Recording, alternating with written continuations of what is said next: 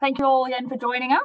This is our 6th RegenWA webinar. I think so far they've been a really great success. We've been able to then record them all and put them up online so people are able to go back and view them afterwards and press play and pause whenever they want to get that vital information that they may have missed out on in a live version.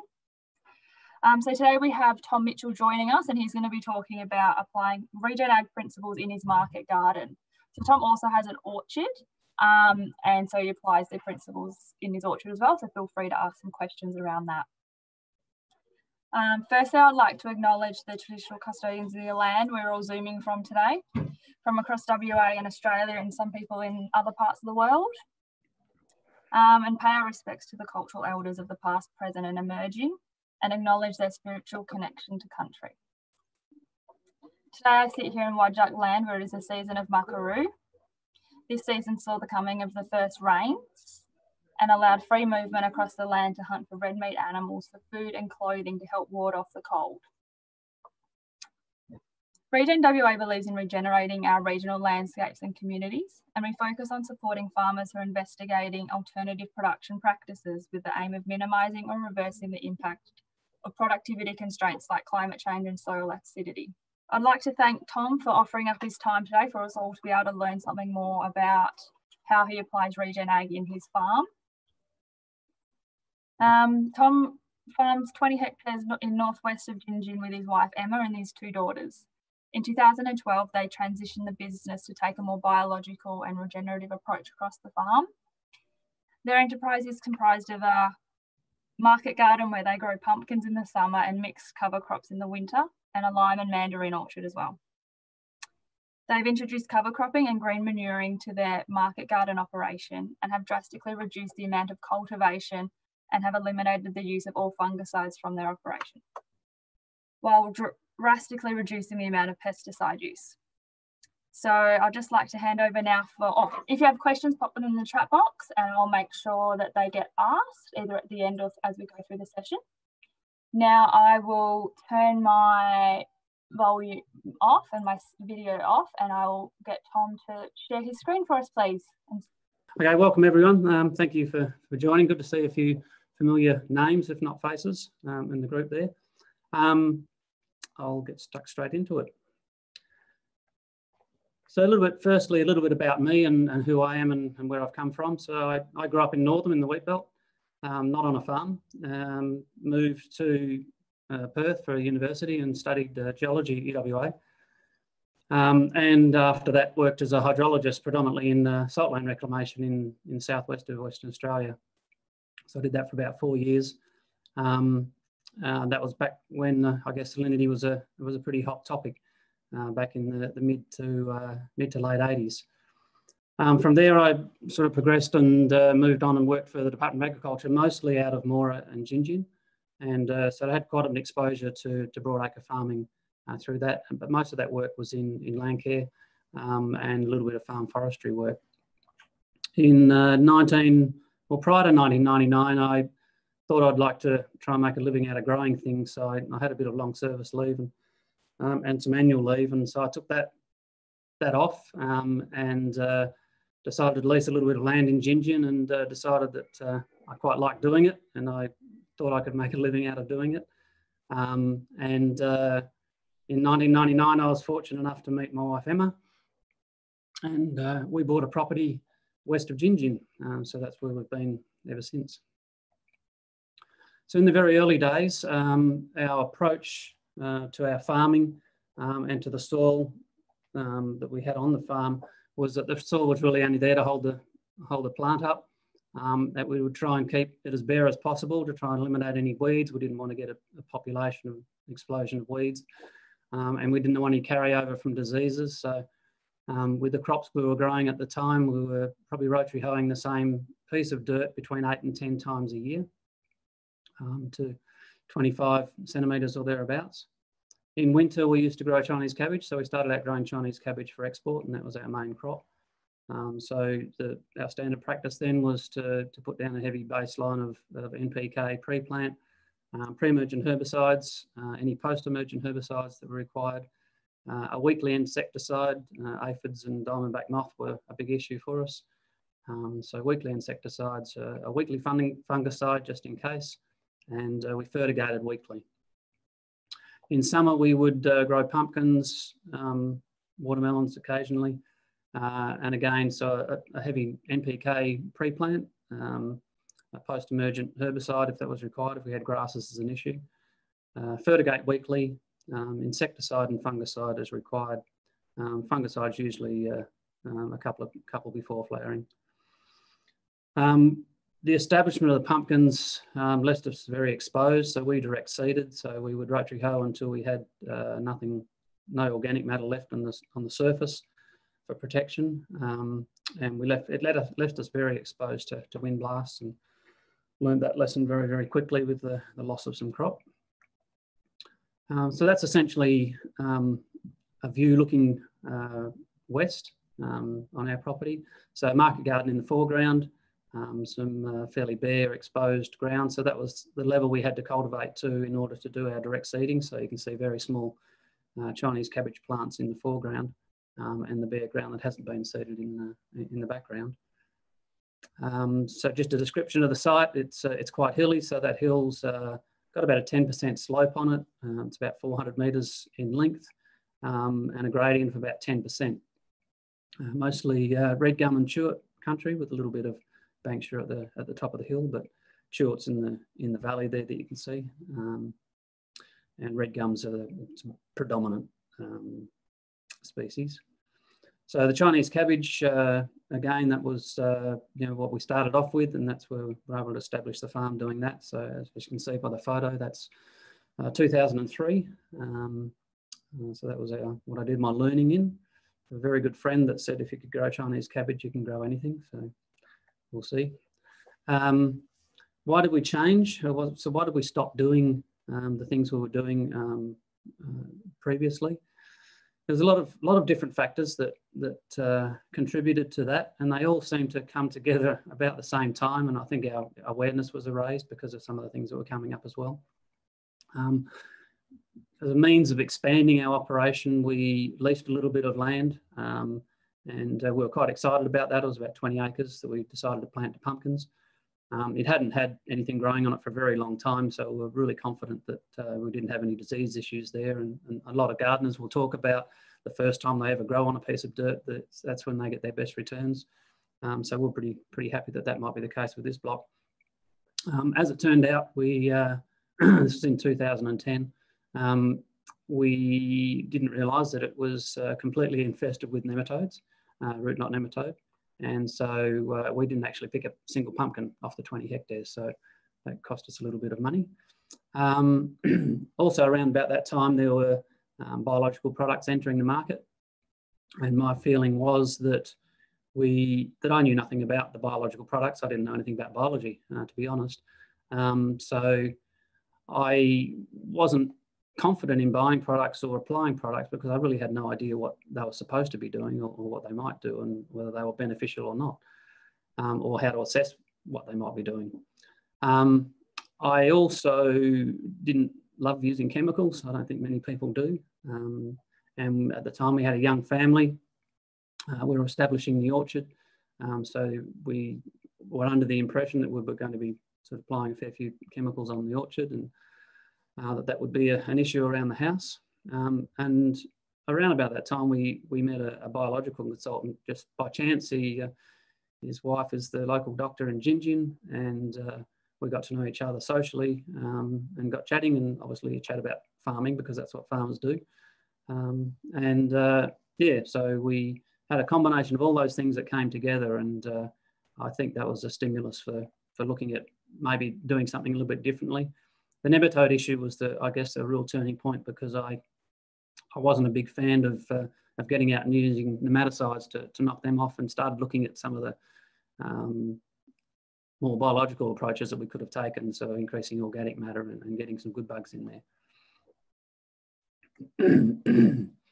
So that's an example of what happened with the nematodes. The Ag Department now very proudly uses photos of my root knot nematode on pumpkins in one of their pamphlets. So it was a pretty severe infestation, and as I said, we didn't pick any pumpkins from that area. As I mentioned earlier, the slope we live on, or the hill we live on, is about 10%. It is sand, and if you have a very heavy rainfall event in about March in 2010, most people remember that big hailstorm that hit the city. Well, this was 60 millimetres of rain in 20 minutes, and that's the day we discovered that our land drained to that point. Our neighbours on either side also drained to that point, and that just happens to be where we locate our irrigation pump and bore. So we needed to do something to address that. We had started playing around a little bit with growing cover crops in the market garden, but it was more about trying to provide organic matter for our orchard. So we grew an oat crop, and we would transfer the oats up into the orchard and mulch underneath our trees. So we were fortunate enough to have a lucerne grower next door who had a baling gear, so he baled it up for us, and we had to cut it up, of course. He didn't do that for us. I just want to go back to that. What we did find was that we had some real issues with how much nutrient was being taken out of the market garden. So we were removing all of what we'd grown there and putting up into the orchard, which was great for the orchard. But we found that with our pumpkins, we were having to add more and more inputs to get reasonable crops from them. So we started sort of looking at different ways of doing things. So with the assistance, I guess, of our good friend and biological consultant, he actually came to a training course with me in Queensland. And then that just started the pathway of wanting to know more and learn more and understand more. I didn't have any formal training in horticulture and growing, so for me some of this stuff was new. So yeah, once I started learning, then it just becomes self-perpetuating, and I spent a lot of time at seminars and going to workshops, reading books, and just trying to expose myself to different ideas and what people are doing, watching videos online, going to conferences, and reading more books. And I'm not a great reader most times, or the best of times. And I have read more books in the last 12 years, I think, in the previous lots of more years before that, without giving too much away.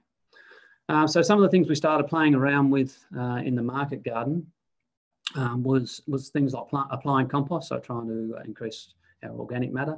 That was our approach then. We did a bit of banding for the pumpkins, so we would put that out. We were limited in what gear we had and what we could use to do that, but there's sort of some of the things we played around with. Again, we sort of had cultivated things pretty heavily in there.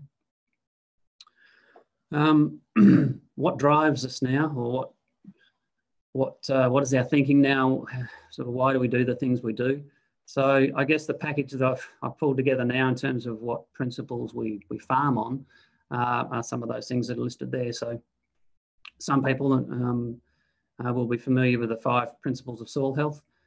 So keeping some cover on the ground at all times, trying to have something growing at all times, so you've got a living root in the system, maximising the amount of diversity you have in plant species in the ground, minimising the amount of soil disturbance, and trying to incorporate animals into the system. So they're sort of standard ones that most people are familiar with. The thing that I guess I have learnt the most is with regards to plant nutrition. And plant nutrition for me drives everything. It drives production, but it also drives insect and disease attacks. So for us and our philosophy and the way we farm, if we can keep the plant healthy, then we can build up resistance to insects and disease. And we've seen that evidence on the farm, and it's a very big part of what we do.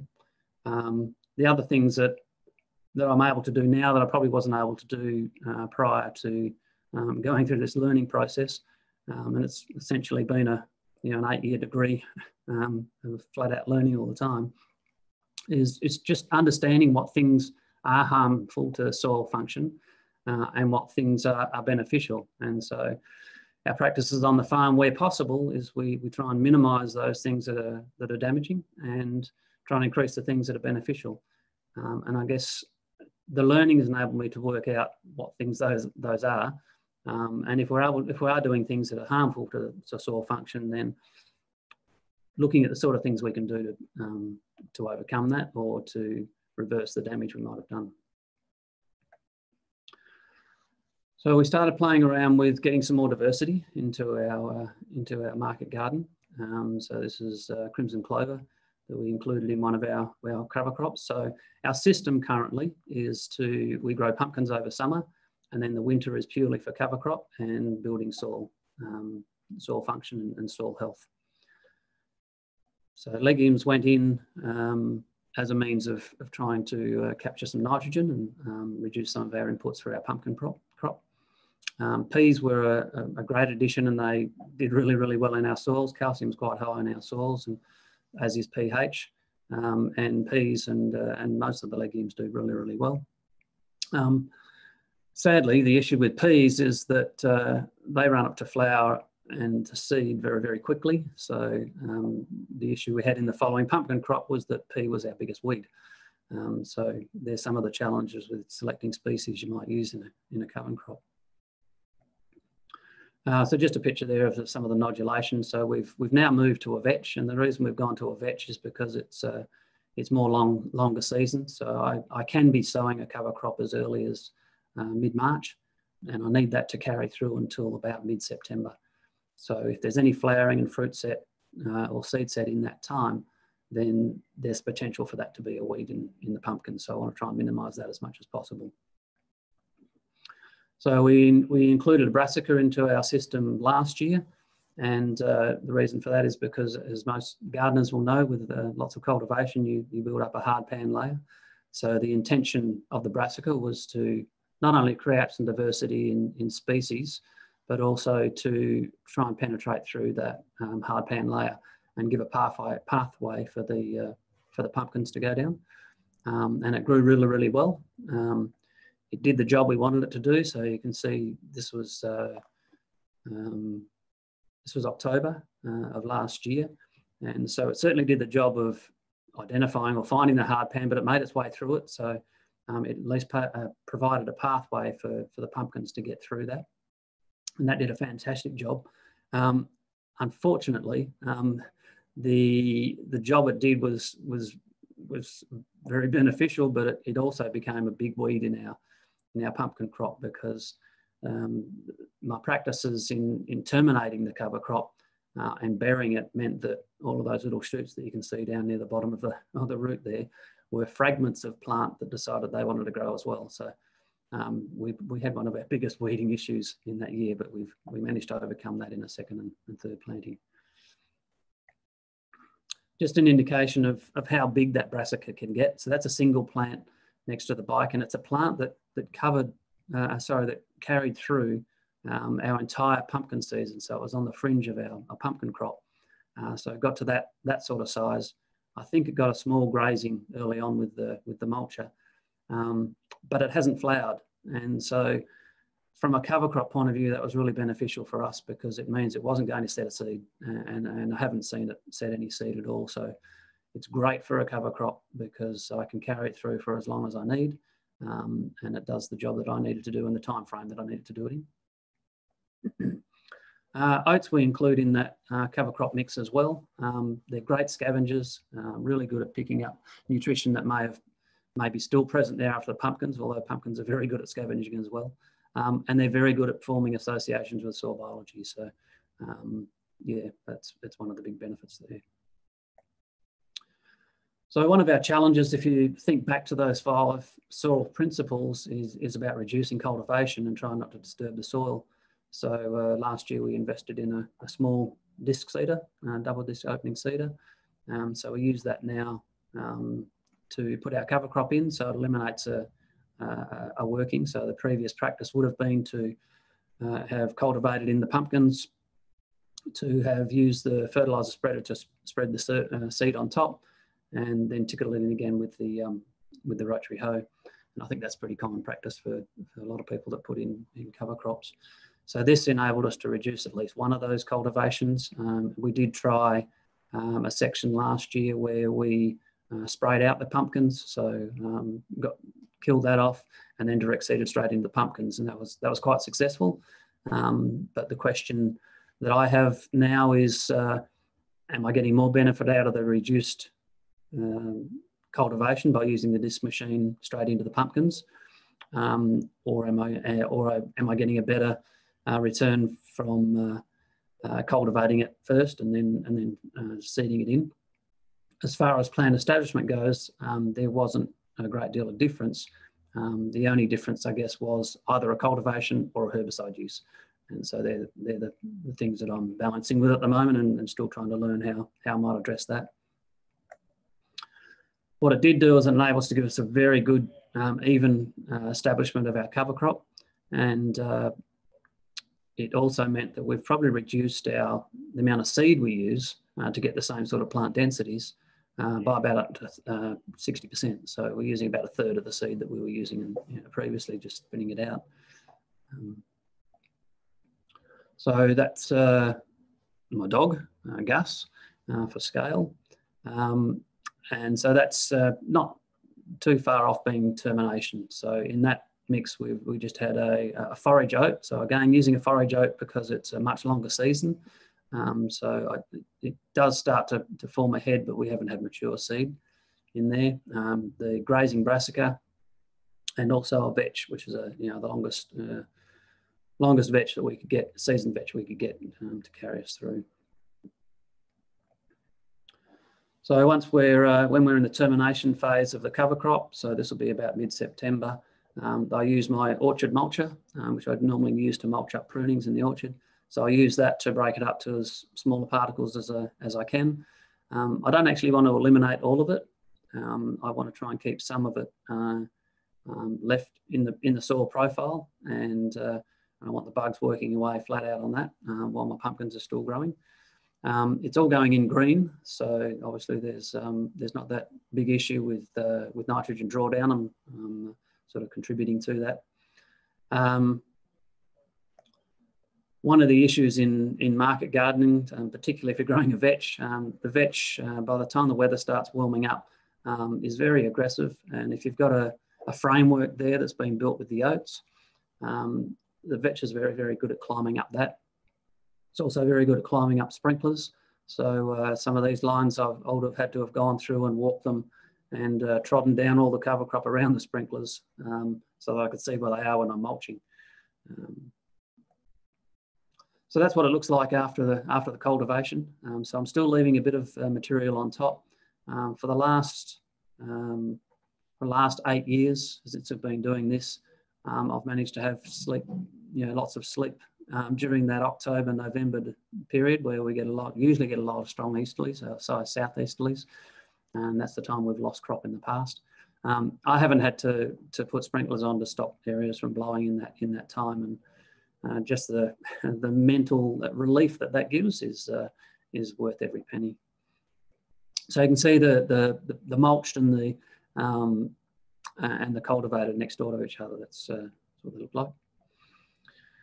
What are some of the other things we do on the farm that might be considered regenerative or a biological approach?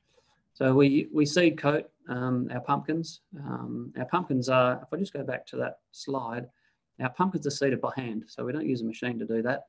We do it all by hand, which means that it gives us the ability to leave that amount of trash on the soil because we don't have to worry about handling that with any machinery we're using.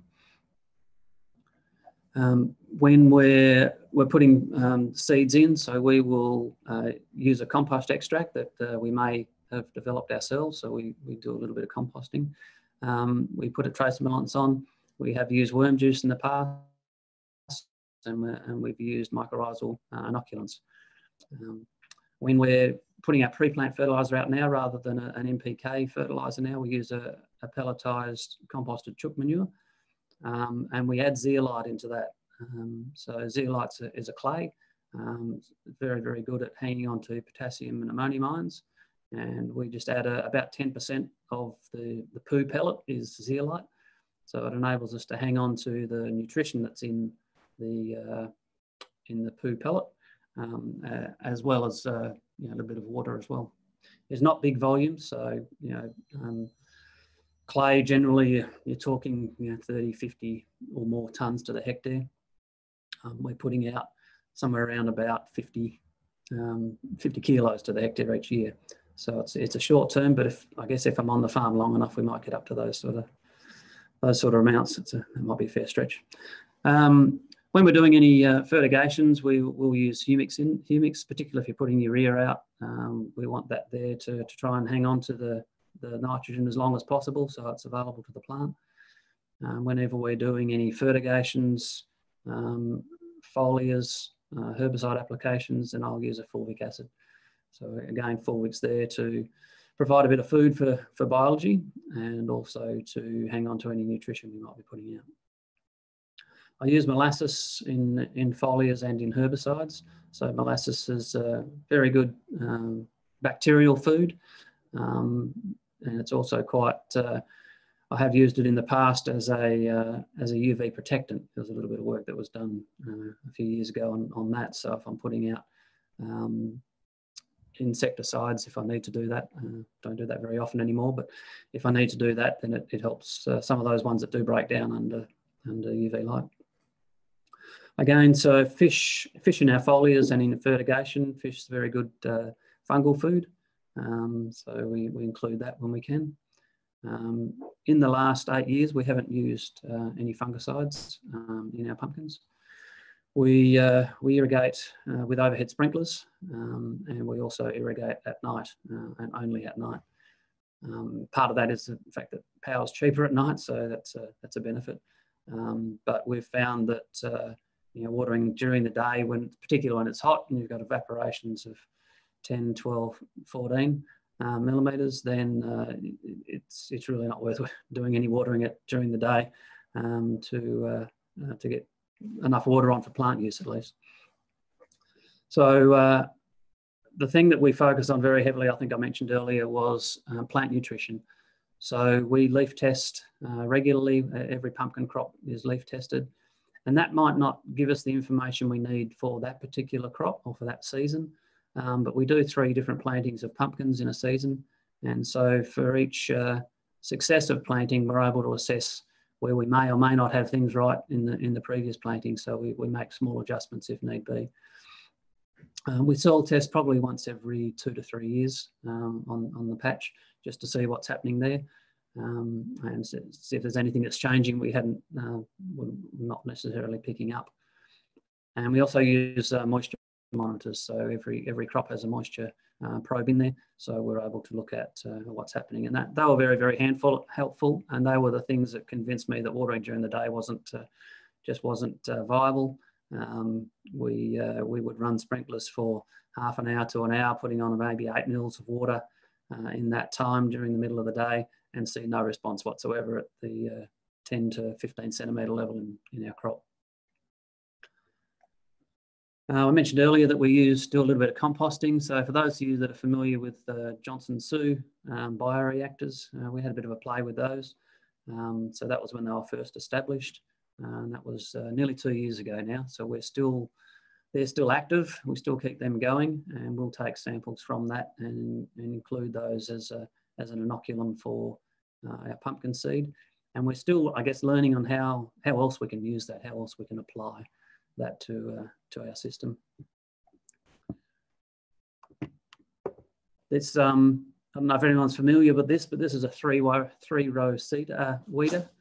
As I mentioned, we have 2 girls and my wife Emma as well, who helps out. So we do a lot of hand weeding. We try and avoid using chemicals in the market garden for post-emergent weeds if we can. There really aren't a lot. Well, there's none that are available to use in terms of broadleaf in pumpkins that I'm aware of. And grasses, there are grass selectives that we can use if need be, but as much as possible, we try and get out in the sun and the peace and the quiet and do a bit of weeding. It's very therapeutic. So this is pumpkins. I guess we're probably getting to about mid-November there. So that's I'm at row closure there. So yeah, most of what I can do has been done. That's just pre-flowering. So any fertiliser we want to put on now will go out through the sprinklers. So what are some of the challenges we've got for the future on the farm?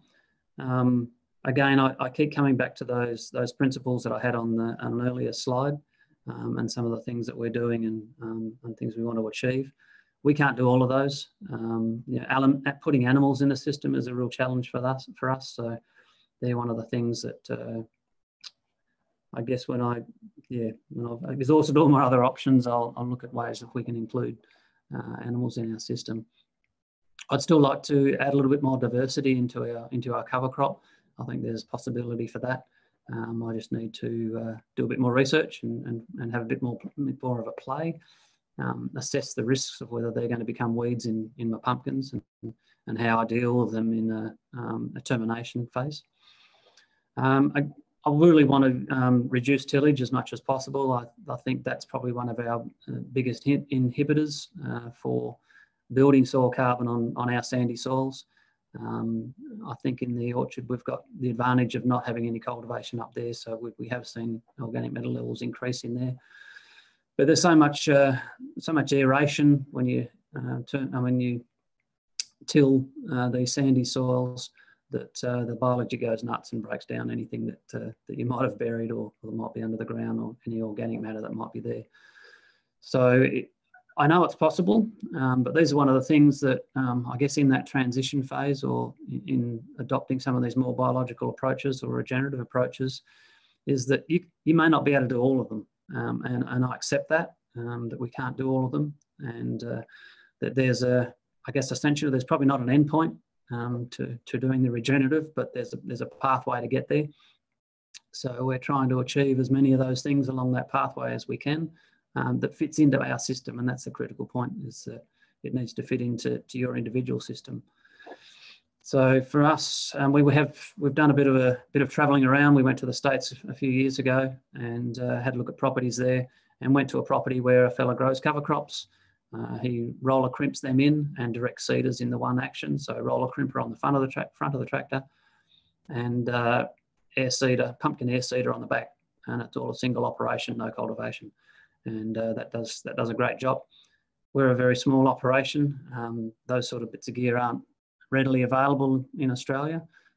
We could have them built, or we could make them, but I've got to weigh that up against the scale of our operation, and can we justify the cost of that implement to do that job. We're still in the process of testing our fertiliser limits and how low we can go. Since we've been growing biologically, we've more than halved certainly our nitrogen inputs and our potassium inputs in what we're doing. And last year is the 8th year that we've been doing this, and for the last 2 years, we've broken our yield records with our pumpkins. So I think it's important to know sort of what things you can tinker with and what things you can't tinker with, and not to do it in a cold turkey sort of way. We learnt that lesson very early on, and we've had to, I guess, grind our way back to where we thought we would be at the start, naively back then. So we're still reducing the inputs we put into the crop, and I think we've still got a little way to go. So again, this another exercise of experiment and just see what we can achieve. Trees and shrub species, it's not something we've focused on a lot in the past, but becoming more aware of, I guess, some of the ecosystem services that trees and shrubs bring to us. We're fortunate in the area we live. We have a lot of trees still around, a lot of big trees around. We don't have a lot of shrub species around, and that's, I guess, pretty typical of those areas. We don't have, at the moment, we don't have any problems with bees and pollination. We have brought in bees in the past, but we've found that we have sufficient bees in the area to do our pollination. So, but we're very conscious of the fact that that may not be forever, and perhaps if we can provide an environment where bees would be happy to live on our farm, then that'd be a great service to us. I'm still looking at ways to try and incorporate animals into the system. I guess it highlights where your interests lay, and I do like animals. It's not that I'm against animals, but I think perhaps like a lot of broadacre guys have done who may have gone out of animals. I quite like going through a summer without having to worry about whether they might have water or not.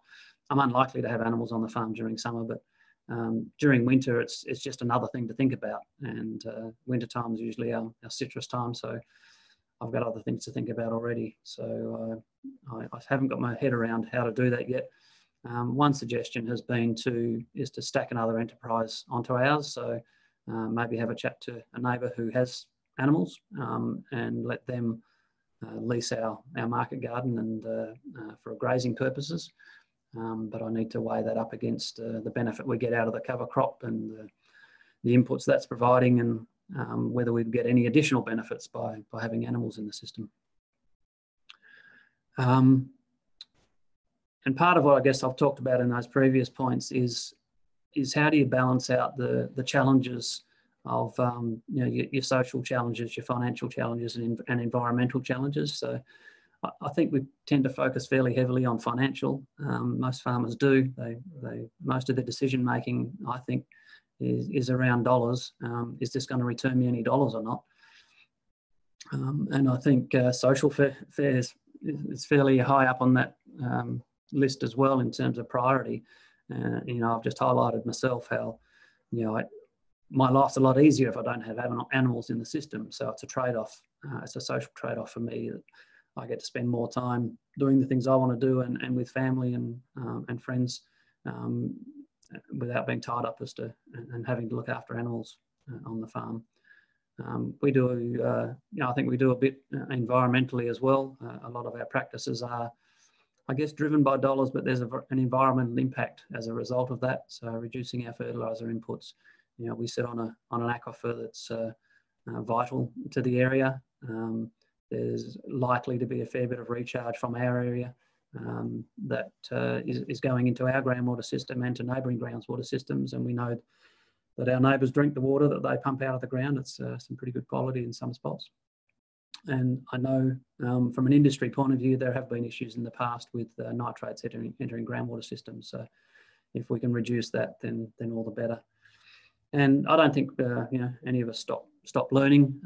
There's still a lot more that I need to know and need to learn, and how we might adapt our farm and what we might do. Often when I go to seminars or conferences or workshops, the first question people generally ask is, where do I start and what do I do? So I thought I'd just list a few of my thoughts about things you might do if you're looking at starting out.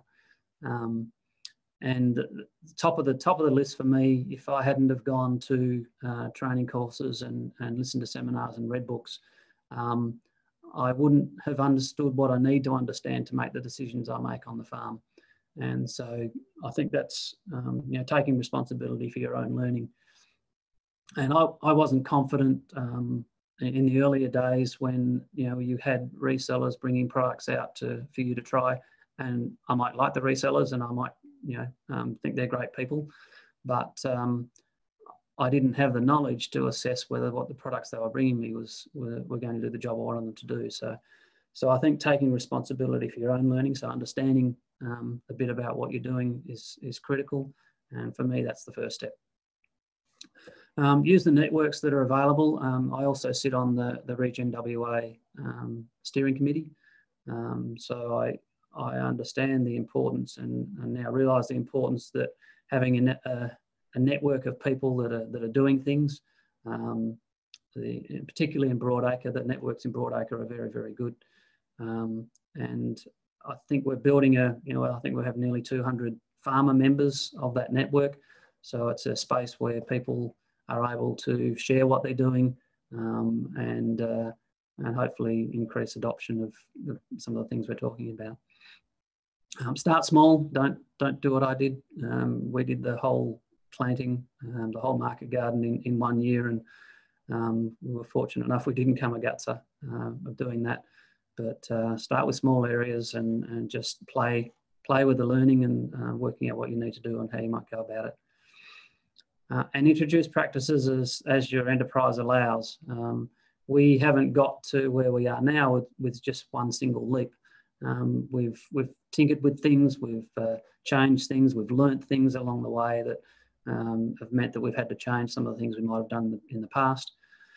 So we just introduce those things that money might not let you allow, or might not allow you to implement some of the things you want to implement. I bought the double disc seeder last year, so we were 7 years in before I thought, maybe this is something I can try now. And finances allowed us to do that, and it was just taking another step in that pathway to getting towards the end that may or may not exist. I think importantly, when you're first starting out, and this is why it's important, I think, to go through that learning process initially, is to be aware of conflicting practices. So if there's things that you're doing on farm, and the classic examples is applying fungicides. So if you're flat out trying to build fungal populations in your soil, and you're a heavy fungicide user, they're probably not going to go too well together. So it's often you'll get people who will sell you a product that you think is going to build a great fungal environment, and they may not necessarily have asked whether you're heavy into fungicides or which fungicides may or may not affect what you're using.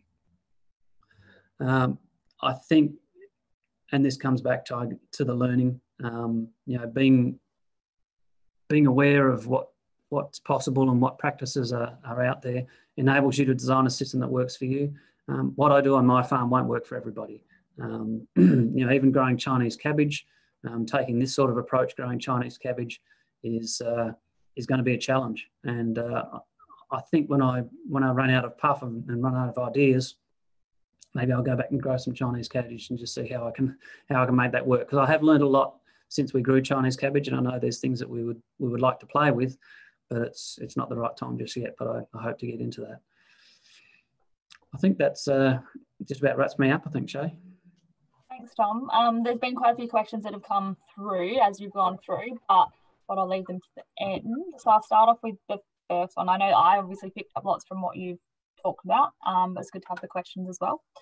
So one of the Neil asked, do you know the increase in organic matter percentage in the soil as a result of your cover cropping? Yeah, I haven't seen a great deal of increase. So we took organic matter levels when we first bought the block. I think we were around about 0.9 organic carbon then. We've been as high as 1.3, but we probably hover around that 1. So no great increase. And to be honest, I don't expect to see any great increase. I wouldn't expect to see that until we had our cultivations down to 0. It's just so detrimental to soil carbon. And I mean, growers know how quickly organic matter breaks down when they're cultivating, and that's why they do it, because they need to do it for bed preparation, and I understand that. And that's something that's a challenge that's ahead of us. You said you did some organic matter tests when you first got the place. Yeah. And that was a good starting point. Are you going to go back and do any more tests in the near future, do you think? Well, as I said, we soil test reasonably regularly, so maybe every three years or thereabouts. The last one's probably only 2 years ago, so we're probably due in the next 12 months or so to do some more. So it's a regular thing for us. It's organic matter, but it's also other things that we're looking at as well. We're trying to assess what's going on. We'll be part of a natural capital accounting project, which we're in the middle of now, and that'll involve a fair bit of testing. So I think that'll be assessed rigorously in the next 12 months or more. Yep. So if anyone there's more questions to come, but if you have a question as it comes up, make sure you put it in the chat box, and I'll make sure I get to ask Tom. Someone asked, do you do any bricks testing? We do a little bit. I haven't done a lot lately, and it's just slack on my behalf, to be honest. We did in the very early days, and I guess it's an indication of how well the system's going that we haven't been, because we haven't had insect attacks, and we grow a crop that's not, it's not overly susceptible to insect attacks. We do have some cutworm problems. We will have Heliothis in them occasionally.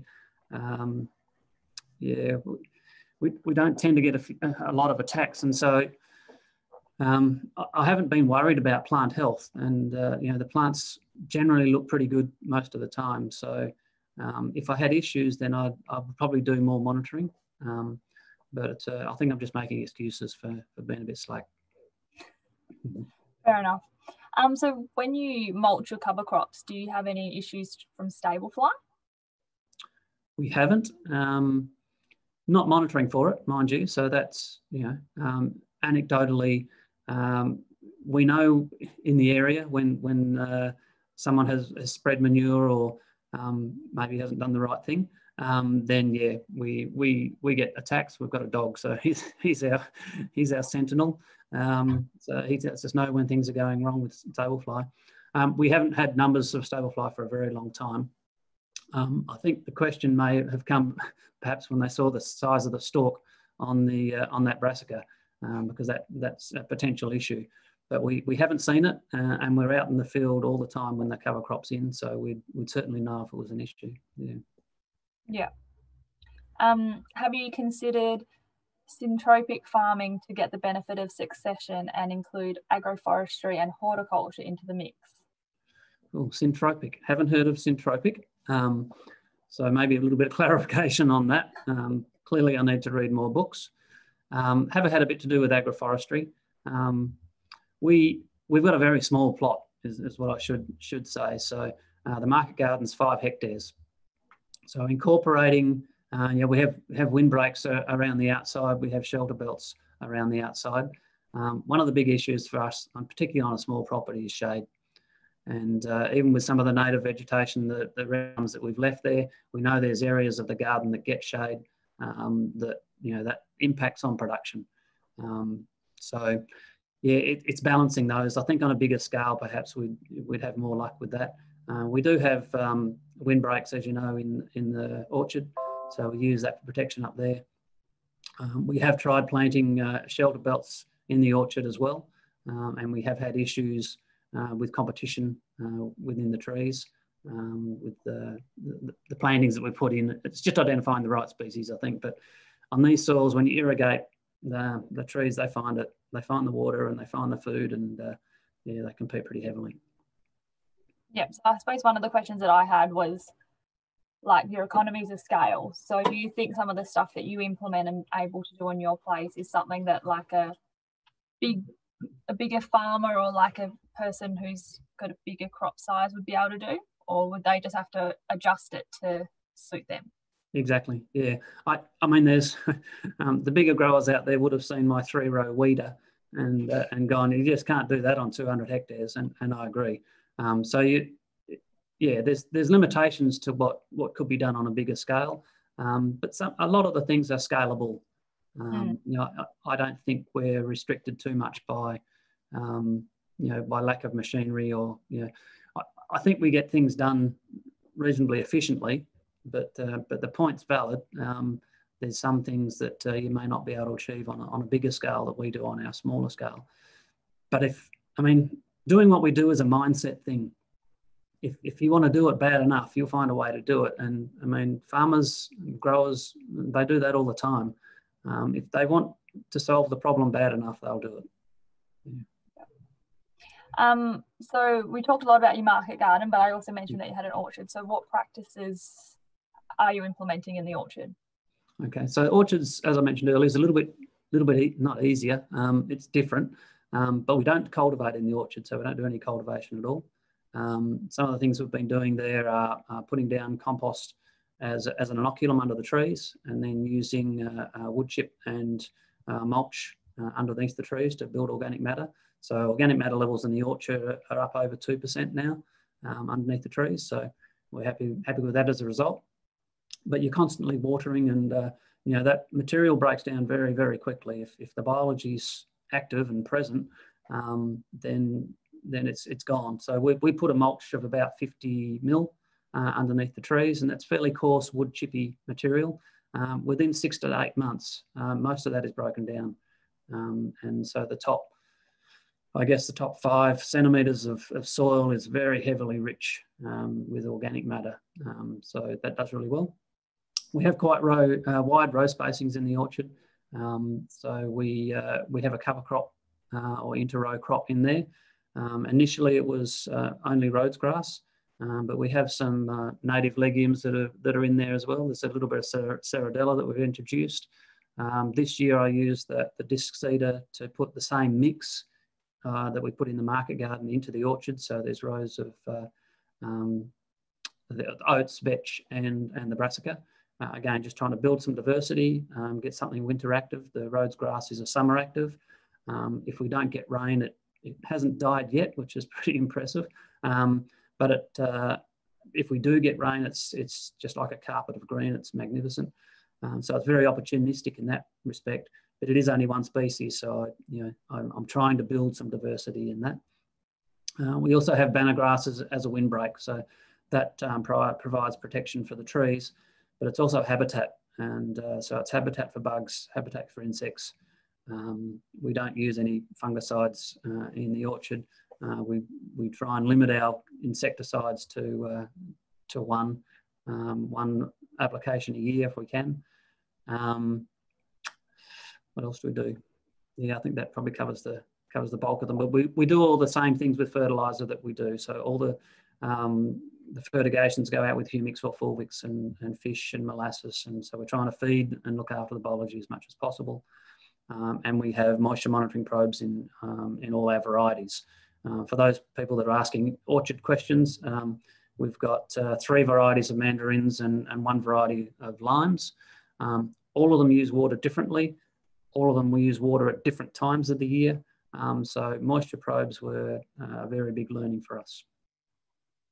So this one's a bit of there's a few parts in this question. First part is, do you have any evidence of improved food density, shelf life, pest and disease resistance as a result of your practices? Yeah, so certainly pest and disease. I think I mentioned before, we irrigate our pumpkins with overhead sprinklers. And we do it at night. So if there's ever a way to try and build powdery mildew in a pumpkin, that's the way to do it. And we don't put any fungicides out to control powdery mildew. Not to say we don't get powdery mildew. We have some limitations in what we do. And I put the management down to mostly nutrition. So we're leaf testing pumpkins regularly. And so we know we're at optimum levels for our nutrition. Manganese is a critical one for us. We have soil pH of about 8.2. So manganese is not highly available in the soil. So we do foliars of manganese, foliars of potassium. We'll use potassium silicate to build cell strength and protect against fungicides. So the other part of the question was about... There was a bit about shelf life. I know you've told me a story about one of the pumpkins. Yeah, it's an observation. It's not a measurement. It's not scientific.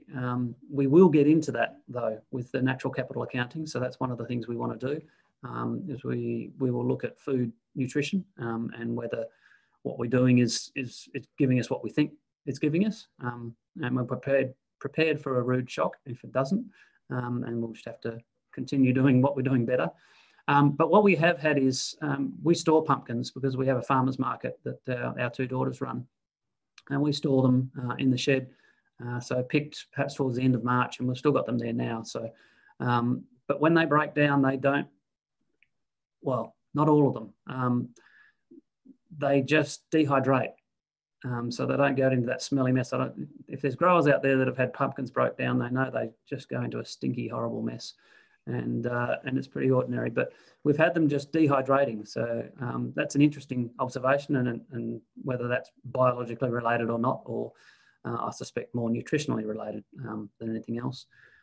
We have customers that buy our product through Canning Vale, through the Canning Vale markets, who buy our product specifically because the Brix levels are higher in the fruit. Some of them process them, so they need a minimum Brix level for that. And that minimum's 8. Last year we were at 15, so we're happy with where those levels were. So do you receive a bit of like a higher price on some of your citrus and pumpkins because of the practices that you're implementing? No, we don't. I think one of the things we've seen with our citrus though is that the benefit to us is in first grade pack out. And I put a fair bit of weight in the fact that we keep our nutritional levels fairly high. So well, I say high, I mean optimum. We focus on that pretty heavily. We leaf test citrus 3 to 4 times a year, which is not the industry standard. It's usually once a year. So we're always tweaking, we're always measuring, and that's the key to a lot of what we do, is the measuring and the tweaking. And we have what we think are pretty good first grade pack outs. And Shay, you're involved in stone fruit. First grade pack outs is where the money is.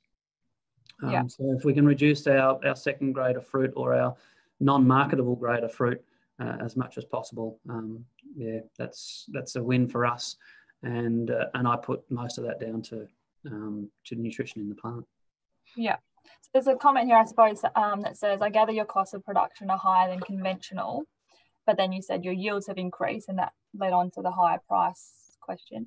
But is your profitability greater or less than when you farmed conventionally? Oh, it's better now. Yeah, much better now. And don't make the assumption that because we're doing what we're doing now, our costs are greater. They're not. They're significantly less. I said we've dropped our fertiliser inputs by, nitrogen, for instance. We're putting less than 100 units of N on our nitrogen for our nitrogen now. Previous practice conventionally was 250. With potassium about the same. So I think our potassium now is down to around about 110. So they're the bits I'm still tweaking with. I think I can get it lower than that. So there's those drivers that for your decision making, and the social, the financial, and the environmental. And as I said before, the financial is a big driver. And that's what keeps us profitable. So, I think a lot of people make the mistake of thinking that it's going to be more expensive to go down this line, but that's where the transition stage is important. You don't want it to be more expensive. That you don't want to be going broke doing it. And we made that rookie area in that very first year, and we actually doubled the amount of money we spent on establishing our crop, and we halved our yields. So that was a big learning curve for me, and that's why I want to press that message of do it small and do it in stages. Yeah, and I suppose you have that preferred supplier advantage, even if it is maybe not getting the pricing premium, but you have that preferred supplier, which is an advantage in itself, even though it's not as necessarily. Yeah.